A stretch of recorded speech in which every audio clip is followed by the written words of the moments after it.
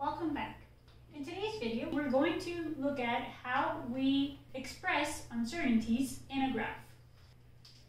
Okay, so I'm going to try to be as precise as possible here in order to let you see how it works. So when you're doing an experiment, you have your two variables, you take your data, and you want to plot your points. So suppose you got some random points and they look something like this.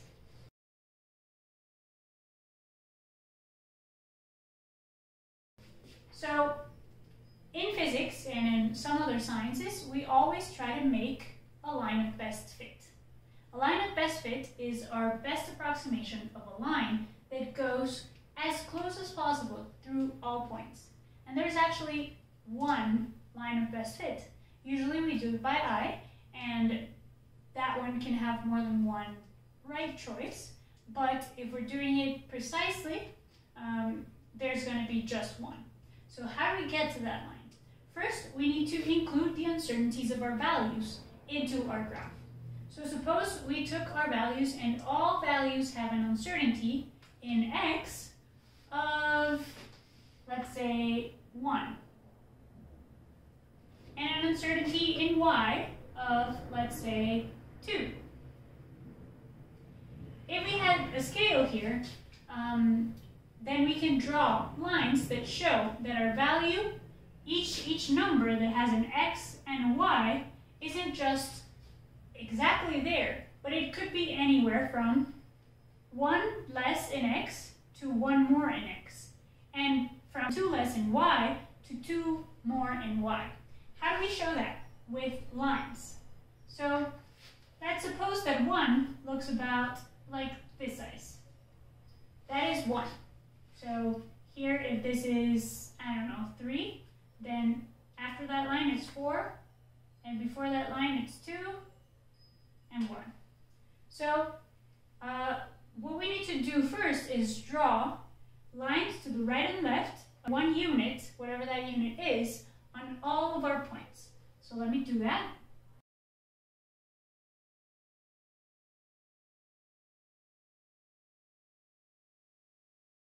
Okay, done. I try to be as precise as possible, making them all look exactly the same. That's not always the case. Sometimes different points have different uncertainties, and we'll get to that later. But for now, they were all supposed to measure 1 to the right and 1 to the left. Now we have to do the same thing with y in the vertical axis, but now they're going to measure twice as much up and twice as much down, or whatever that is in our scale. So remember, scales don't have to be the same, but it does have to measure 2 in this vertical scale, while the x uncertainty has to measure 1 on this horizontal scale. But for now, let's suppose both scales are the same, so our bars for y will be twice as big. So let me draw that.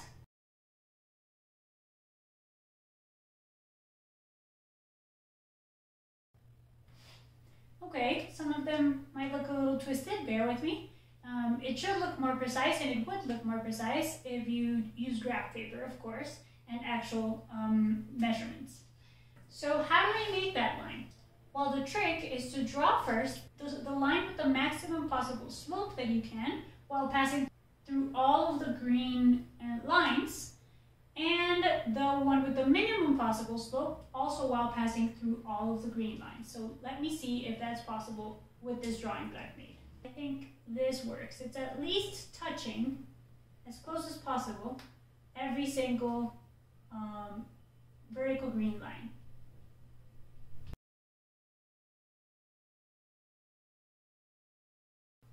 Okay, something like that. Notice that it doesn't have to pass through 0, 0, through the origin. You just pass it wherever it looks better. In this case, it's not really touching this one, but it was a little bit impossible. Remember, this is an experiment that I just invented, so it might not make that much sense, but I'm just trying to demonstrate how this would be done. Now we need to make a line that has a bigger slope. Let's see if we can do that.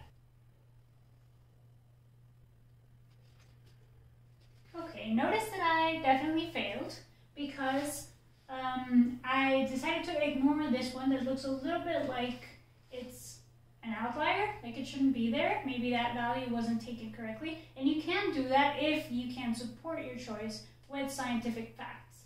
In this case, the fact is I didn't do it previously, but I will show you a picture of one that does work, that you can make a big line, a big slope of a line, and then a small slope with the same point, within the same points, and it should work. Now, I have a line of a maximum slope. Let's call this one max, and this one min, because it has the minimum slope. So what's the slope of my average line, my average slope? Well, you have to make a line that passes right through the middle and also through this cross, of course, of the two lines. So it looks something like this.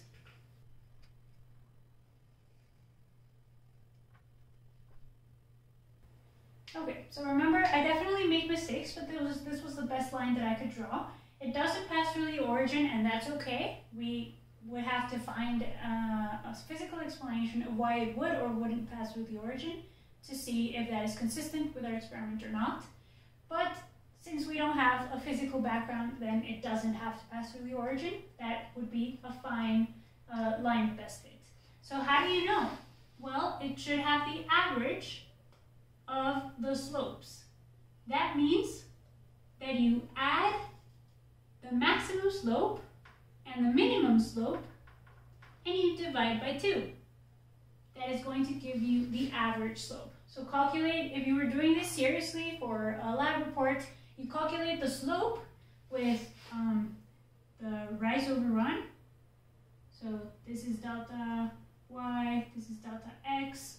The slope is y2 minus y1 over x2 minus x1. Calculate that slope for the minimum and the maximum, then you add them divided by 2, and it gives you the average slope of the lines of the data, taking into account the uncertainties in x and the uncertainties in y. So this procedure is really useful to just get the number that you want. And what's the uncertainty of that slope? Because of course you want to say everything in terms of uncertainties. So the uncertainty of that slope is actually the maximum slope minus the minimum over 2. Why? Because that will give you this distance over here between the maximum and the minimum divided by 2 just gives you like that size between your lines. So it's what we're basically saying with this equation is that your slope could be this one, but it could go from this high one to this low one. It could be any slope between those two. And before I finish, I just want to say that these uncertainty lines of the uncertainty, like 1 and 2, are not necessarily just the uncertainty of the device that you use. The absolute uncertainties that I taught you before about how many centimeters were in a ruler, how separated the lines were, or what is the minimum decimal value that you can read in a digital device. But it has to do a lot more with the uncertainty of multiple trials. So when you take multiple trials, you will have very big values and very small values for the same measurement that you want to make, and the uncertainty is calculated basically like this. So if you took, let's say, the same measurement in 5 different trials, and you got 2.0, 2.1, 2.0, 1.9, and 2.0. So your biggest value is 2.1, and your smallest value is 1.9. So you're going to take 2.1 minus 1.9 and divide it by 2. This has a distance of 0.2. Divided by 2 is 0.1. So this would be the uncertainty of your value. So depending on which one is bigger, if the device's absolute uncertainty is bigger than the trial's uncertainty, then you use the devices. But if the trial's uncertainty is bigger than the device's uncertainty, then you use this one. So you use the biggest uncertainty that you have, because it doesn't matter where you got it from, but if there are errors, if there's uncertainty, you have to take it into account when you're doing a graph. I hope this makes sense, and leave any questions down below.